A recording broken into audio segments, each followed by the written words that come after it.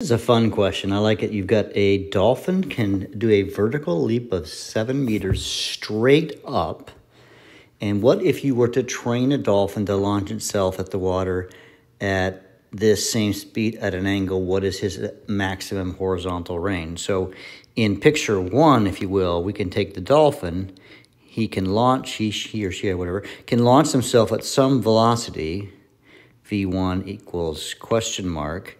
And then we're going to take that same and launch them at the best angle to get the highest, the maximum horizontal difference. And if you call something from we've learned before, that's going to be at 45 degrees. So in part one, if you will, you've got to find V1, right?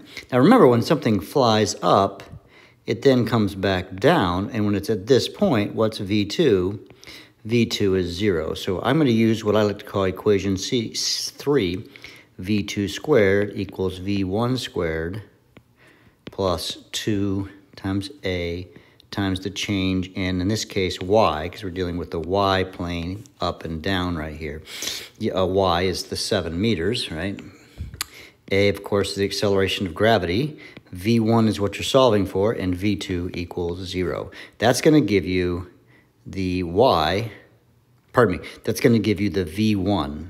So once you know the V1, we'll use that in the second part of the question, because then you'll know what this number is. We'll call this just V1, because now we're not shooting them straight up, but at some angle.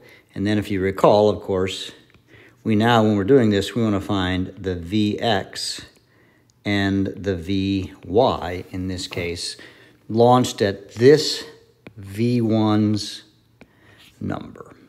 So when we do this, we have to then find the maximum speed. The first thing I need to do is I'm going to use, you've got equations again. You've got basically the x column, and then you've got the y column. You've got x1, which is 0, x2, and that's actually the big question. What is the maximum range? So when he lands over here, what is this distance here? Then you've got A. Remember, A in the x direction is 0. T, we don't know.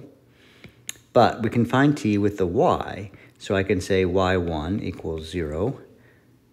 He starts at 0, right, down here. And if you think about it, you're on water. So what's Y2? Y2 is also 0 because he's on level ground. He's going to be at the same spot. It's not like he's diving up to some higher level of water. A is negative 9.8. We do know what the V1Y is. Now, we'll have to figure that out. The V1Y, that's the opposite of the 45, so that's sine. So this will be sine 45 times V1 from over here. And that gives me my V1Y. And then you can plug it in using the big equation, right? Y2 equals Y1 plus V1YT plus 1/2 AT squared, and you're going to be solving for time.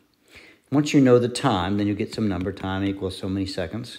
Then once you know that time, you're going to plug it into, I'll change colors, to the black equation, which is the x equation. We could say x2, which is what you're solving for, is x1. Now we know that to be 0, plus v1x times t. Now you found the t here. v1x, I didn't calculate this, but since it's 45 degrees, you can also do cosine, v1 cos 45 is the Vx. But since it's 45 degrees, you don't know this, but you probably do, it's the same number, right? It's an equilateral triangle, plus 1/2 AT squared. Now remember, in the x direction, acceleration is 0. So it's just going to be this equation, and you can find its maximum horizontal range. We call this the range.